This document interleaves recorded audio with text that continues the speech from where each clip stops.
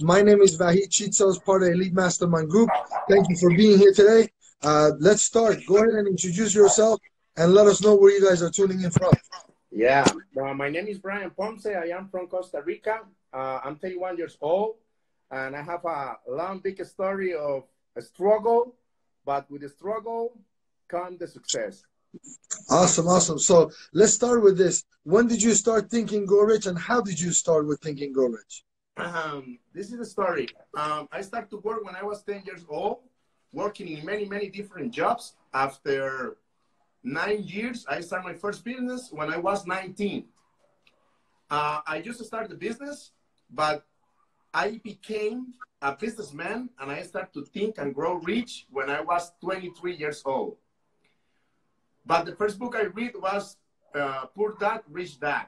I find the Think and Grow Rich like 5 years ago. One of the most complete books of success you can read, for sure.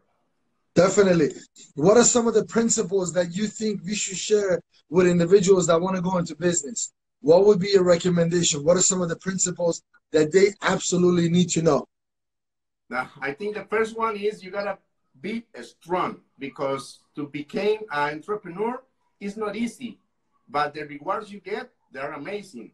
So the first thing is you gotta know you gotta fight against a lot of stuff: taxes, government, environment, some bad employees, and you gotta start to work your intelligence. You gotta be more patient. I have some things in my desk. For example, the turtle represents patience. You know, you gotta be patient with all the stuff, or not too quick. And you gotta be a warrior. You know, you gotta fight. You gotta be a soldier.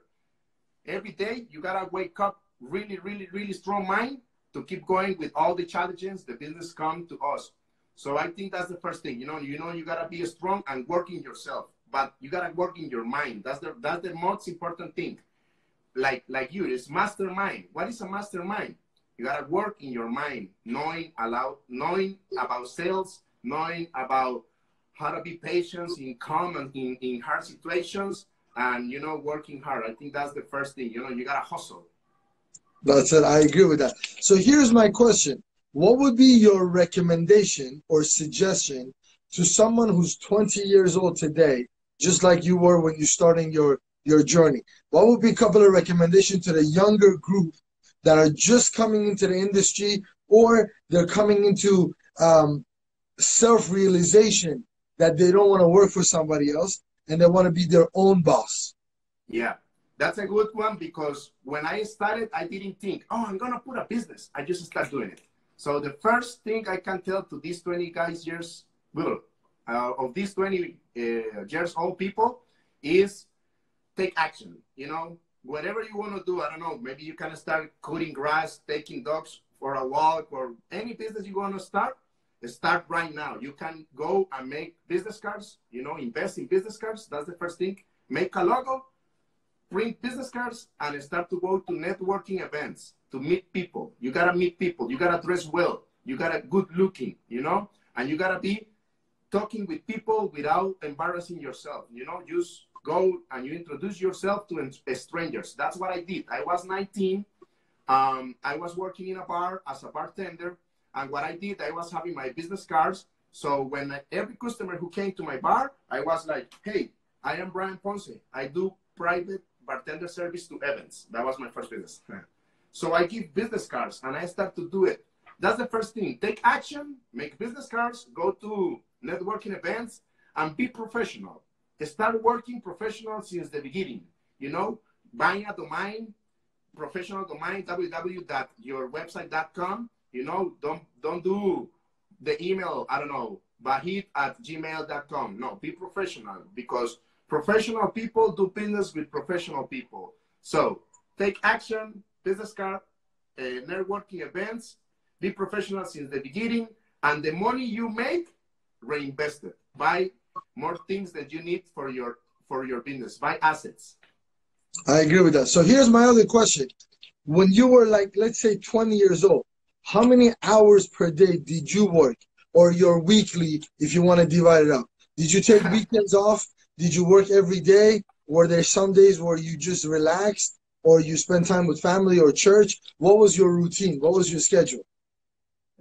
You know, it was a really hard schedule in the beginning. I worked 7 years, like 15 to 20 hours per day. Some days 12 hours, but I work a lot. I used to work like 11 a.m. to 1 a.m. Depends on who you are. Some people like to wake up more early so they can do it at mornings. But yeah, I work it a lot. My mom, she gets mad with me. I used to live with her, you know, before in the past. So maybe Sunday, 7 p.m., somebody calls, I answer the phone. Hey, and my mother is like, why are you answering the phone? We are eating. You cannot answer the phone right now. I'm like, my mom is a doctor, needs my service. I need to answer the phone right now because it's the only moment he can call me. So yeah, I work 24 hours, 7 days a week, taking my time. You know, sometimes I take time, but yeah, I work a lot. No days off. My friends, the people you suppose you have to call friends, because if your friends are only taking you to party, they are not your friends. You know, you gotta be surrounded with people add value to you. If they are not adding value to yourself, they are not good friends. So my friends was party, having events and all that, and I was working 7 years. So here's After 7 my years, question. When yeah. people around you were negative and they didn't believe in you, what was your remedy? How did you fix that? What was your mindset? Especially the people that you love, where they don't believe in your vision. They're not on board 100%. They like to play around. They like to go to parties. They like to watch stupid shows on TV. They like to do all of these things. What do you do with those? Was kind of hard, you know. I have some arguments with my mom and my sisters because they were thinking different. And that's a really good question, because you're in your family, you're in your circle, but you transform your life, you transform your mind, and you transform how you live, but they not. So they are like, why are you working so much? Oh, you love money, that's bad. So how I fix it? I explain them like, look, it's 3 generations in life. Generation number 1 is the generation who has hungry, and they start to build, because I became for a poor family, you know, and poor mindset family, and that's fine, that's good. But I was the first one who start to produce, to make money, to moving myself, to open businesses. And I showed them all the benefits the money gives you, you know. And I talk with them like, you know, this is me now. I am different. I am working on myself, and I like money, and I want to produce a lot of money. And they're like, you are materialistic. I am not materialistic. Or materialistic people is bad. No, they're not. So I talk to them a lot. Take me years till they accept the new Bryan, you know, because when you change your mind, when you change your mind, you change all you. The old you dead, and you are a new person, you know.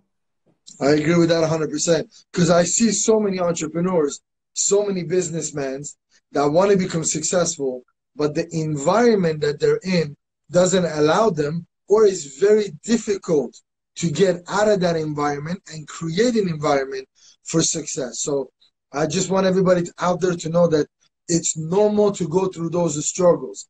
Everybody else does the same thing. Not everybody's family has got the correct mindset for business and entrepreneurship and all of that. There will be some families where their background didn't allow them to get into the business for themselves, or they just didn't want to do it. Maybe they just wanted to work. Maybe they just want to do a normal stuff like their parents did. So this new generation is completely different, and we need to do things different than we did in the past. So I agree with that. So Bryan, my last question for you. If somebody who has not read the book Think and Grow Rich, why should they go read the book Think and Grow Rich? You know, this is one of the most completed books in the market talking about success. This book was written in 1937. And imagine in that years talking about sex, because this book talk about the I don't know how to say the word, but transmutation. Yeah.